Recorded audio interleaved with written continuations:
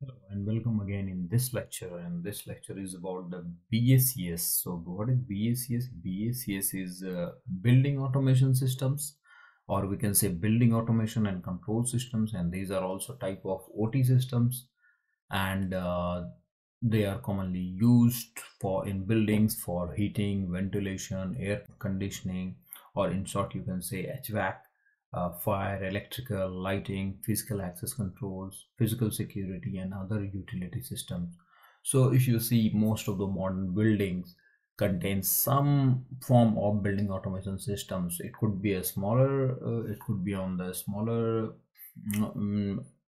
quantum, or it can be on a bigger, large scale as well, depending on the building architecture as well as the type of automation what has been implemented there. So um, older buildings and equipments may have been retrofitted with new systems. It is also possible, but it is there in almost all of the buildings.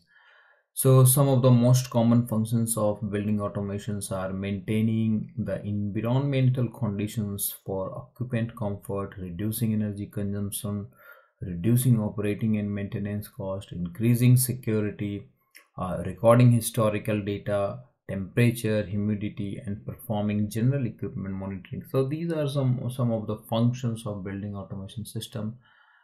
So basically the architecture, control network architecture of building automation looks like this. So they will have a field layer, where all those BAV box, air handler, boiler, badge reader, wireless sensor, all the field related equipments will reside. Then we'll have the automation layer where automation controllers will reside. Then we have a supervisory layer where we will see supervisory application setting, and then finally we have enterprise layer at the top. So basically environmental controller sensors can provide the temperature and humidity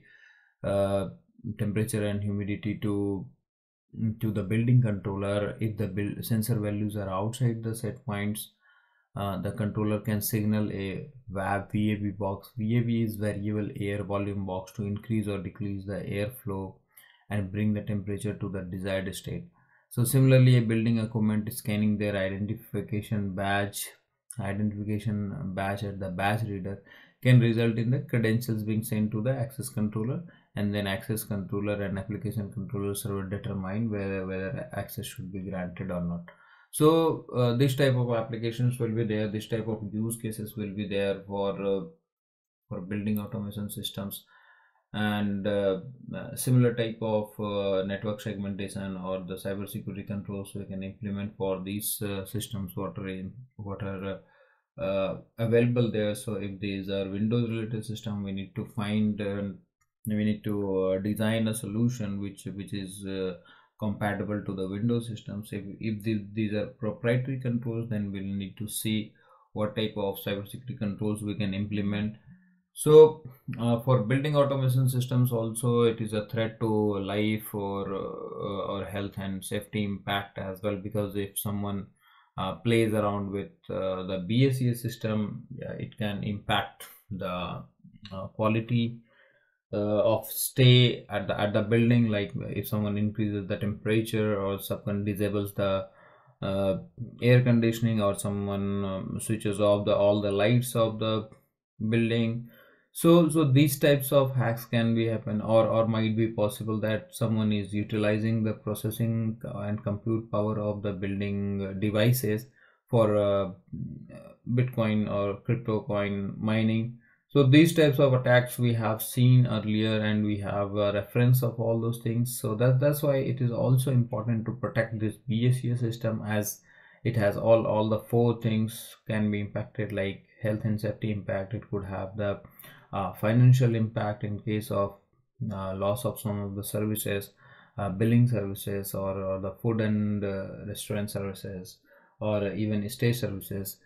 Other could be the reputation impact. So if some company, big brands now getting hacked, and they are in the BACS systems, or some hotels or some organizations hacked, so there will be an impact also on the reputation of that company.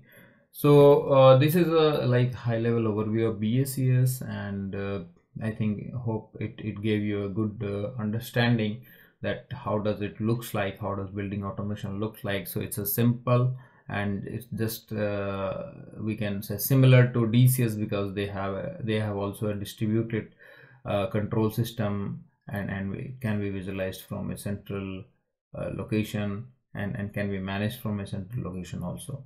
So that's all about BACS. Thank you.